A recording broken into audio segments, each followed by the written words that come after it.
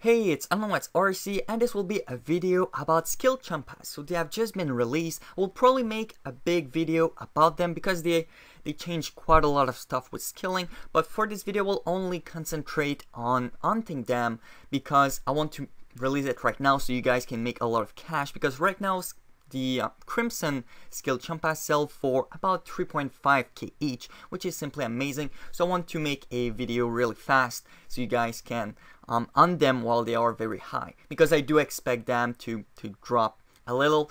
So what you will need is to have 6 box trap. I assume that you're already high level in Hunter, so 6 box traps. You also need a Enchanted water Tiara from dealing with scarabs, otherwise you can bring water skin.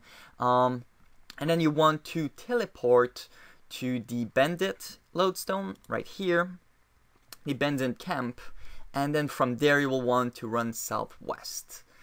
Give me 1 sec and I'll get there.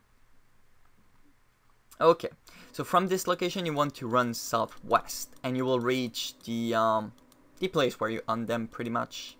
So yeah. So this is, I don't even know what it's called. It's just southwest of there. It's really quick. But anyway, you won't have to bank because the Skillchompa are stackable, like the regular Chinchompas. So it's really not a big problem getting there. The only thing is the desert heath. So that's why you need to bring a Enchanted water Tiara. So there they are. To be honest, you catch them very fast. The position of the trap is not really important. There are a couple stuff with hunters. Sometimes it's important. For this time, for this monster, it's really not important. You'll see how fast it is. So I'll just put random traps there, and yeah. I think I'm getting unlucky. Okay, there we go. And yeah, I still haven't found a way to lure this freaking bear. It really annoys me. But anyway, for those who don't quite remember how to hunt efficiently, long story short, if you just, your goal is to click near the trap. This is like advanced stuff, because after that you just, you just on them normally. But if you want to be efficient, you click near the box, so you are over the box, then you click on the box and then you click on the next trap, and this will override the walk west animation, so you can catch a lot of them per hour. So something like this. It's been a long time since I've done my hunting, and if you guys find a way to lure this bear, I will really like it. Anyway, so as you can see, it's really fast.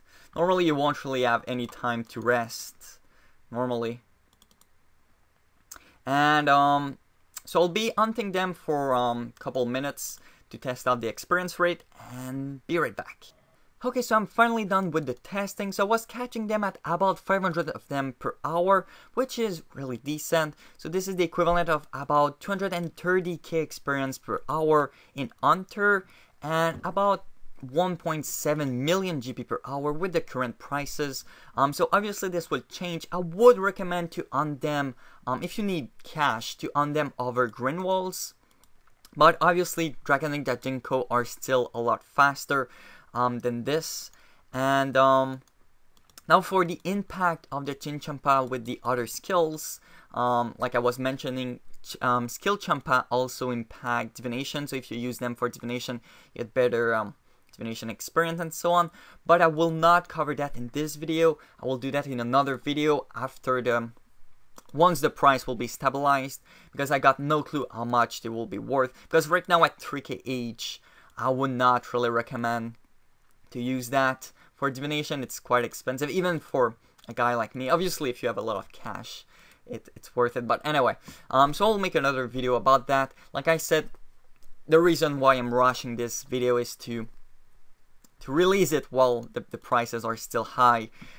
So I guess that will be pretty much it about this video. And another thing about the Arctic bear, you don't really need to lure it. You can if you want, but if you go in the option, there's an option called Hide Familiar Options, and this means you will not be able to click on it.